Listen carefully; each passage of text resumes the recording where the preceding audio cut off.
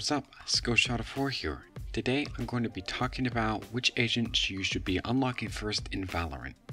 When you first start playing, you start out with 5 agents that are already unlocked. These agents are Sage, Sova, Jet, Brimstone, and Phoenix. But the rest of the agents require you to play the game to actually unlock. So today I'm going to be covering the 2 agents that you should be unlocking first. The reason I'm covering 2 agents is because that's how many agents you get with the initial starting contract. After you finish this starting contract and unlock your 2 agents, you'll have to start a contract for the other agents to unlock them, which will take much longer. So I'm going to be telling you which 2 agents to unlock first and why. So let's get this started. The very first agent that you guys should be unlocking is Raze. There's a ton of good reasons that Raze should be the first agent that you unlock. To start out with, Raze is really easy to play and really easy to learn. She doesn't require you to have a whole lot of map knowledge or really any knowledge about the game to be played properly. Her abilities are very straightforward, which makes her super easy to just pick up and play. Kinda like Jet, except Jet is an utter piece of garbage and Raze is actually good. All you Jet players out there, you're not getting any sympathy from me. We all know you came from Fortnite. Raze has grenades, which are perhaps the easiest utility to use in pretty much any video game ever. You find out where the enemies are coming from, then you toss a grenade and wait for the boom boom boom. And well, that's actually the same thing that her boombot does. You just set it down and it will find an enemy, track them, and then blow up. And her det packs do the same thing. You toss them out and they blow up as well. Oh yeah, did I forget to mention that her ultimate is a bazooka? You know, I think Raze may actually be a pyromaniac. So yeah, if you were to sum up all of Raze's abilities in one word, it would just be boom. So she's very straightforward and pretty easy to learn, which is a definite plus. Another thing that makes Raze so great is that she's very self-sufficient. When you first start playing the game, team coordination is, well, probably going to be at a minimum, shall we say. So because Raze is self-sufficient, she doesn't require you to rely on your teammates to actually play well. This will allow you to help learn the mechanics of the game without having to be coordinated with your team at the same time. Being self-sufficient really helps you out in so many ways. Another thing that makes Raze a great choice for one of the first agents you unlock is the fact that she's super versatile. A lot of agents generally tend to be more powerful on either attack or defense. For instance, Viper excels on defense, but on attack she's just not as powerful. Another agent like this is Reyna. She's completely broken and overpowered on attack, and she's also completely broken and overpowered on defense. Wait, that's not balanced at all, right? Fix your game. But as I was saying, most agents are a little bit more powerful on either attack or defense. However, Raze is pretty balanced on both sides. Raze is a great defender because she can stop any push right in its tracks. As soon as you see one of her explosives coming towards you, you're going to be a deer in headlights.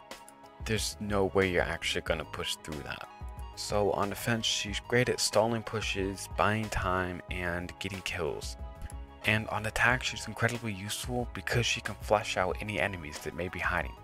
If you think an enemy is in a corner, just chuck a grenade in there and either they'll move or they'll die. Or you could throw your boombot down, or use your rocket launcher or your det packs or any one of the 1,000 explosives that she has. Point is, she's really good at flushing out enemies, and there's not a lot of agents that can do that and do it as well as she does. So Raze is pretty solid on both attack and defense.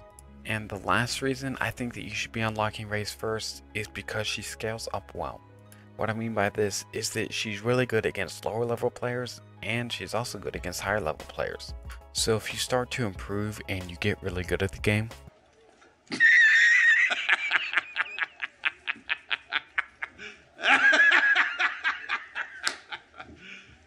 You serious? then Raze will still be a viable option and a good character to play as.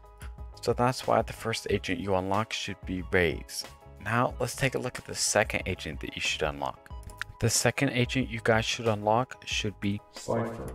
And the first reason that Cypher is such a good agent to unlock is actually the same reason that Raze is such a good agent to unlock. Cypher is very self-sufficient. just like raises. You can play him by yourself without any support from your teammates and still perform quite well. In fact, Cypher is pretty much designed from the ground up to be a strong solo agent. His camera, tripwires, and cyber cages allow him to completely lock down any bomb site.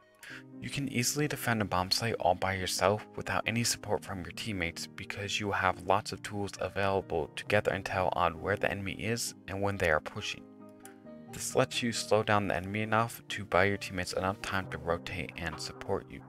Cypher really is the king of solo play. Another reason that Cypher is a great choice to unlock is the fact that he is easy to learn, but it takes a long time to master him. Now you might be asking yourself, why is that a good thing? I want to be able to master an agent now. I don't want to have to spend a lot of time to learn him. Well, the reason this is a good thing is because when you first start playing Cypher, all of his abilities seem pretty straightforward and easy to use, because they are. But the more you start to play, the more you'll find unique and interesting ways to place his cameras, or to place his tripwires, or to use his cyber cages. And this allows you to become a much better Cypher player the more that you play him. He's strong when you start out, and he will continue to get stronger the more you understand how to use him. This is good for really two reasons. First, it allows you to develop new strategies and new ways to exploit the enemies. And second, it's really fun to just play an agent and keep learning new ways to use them. So I think this is one of Cypher's biggest selling points. Now, another reason you should be unlocking Cypher is because his abilities help to make up for a lack of game sense. Now, this doesn't mean that if you're a stupid player, you're suddenly going to be an Albert Einstein player. That's not what I mean. As a new player, it can be very difficult to accurately predict where the enemies are going to be pushing from or when the enemies are going to be flanking you. And this will cause you to die a lot from unexpected pushes and unexpected flanks. However, if you're playing as Cypher, you can place your tripwires down where the enemy could be pushing from. That way you won't be caught off guard if they decide to suddenly rush you. Additionally, you can always place a tripwire behind you, that way you don't have to worry about someone flanking. You will always know when an enemy is trying to sneak up on you or push ahead when they think that you're not looking. His camera makes it even easier for you to not get caught off guard. If you want to watch a certain place on the map, all you have to do is simply put your camera down and check it every once in a while. Then you will be able to see if the enemy is deciding to push from there. So you can see how Cypher's abilities help to make up for a lack of knowledge, which is very helpful if you are a new player because you're going to suck badly, and Cypher is going to help you suck a little bit less. And finally, Cypher is always useful. Unlike other agents who are only useful on certain maps and in certain situations, Cypher is pretty much always a viable option. It doesn't matter if you're soloing a site or backing your teammate up or even entry fragging. Cypher can do it all, and he does it all fairly well. He's always a good option to pick, and you never have to worry that you chose the wrong agent when you go with Cypher. So that's pretty much it for this video. I really hope you guys liked it, and I hope that you learned something.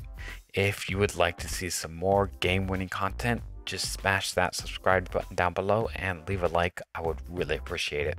Thank you all for watching, and I will see you next time.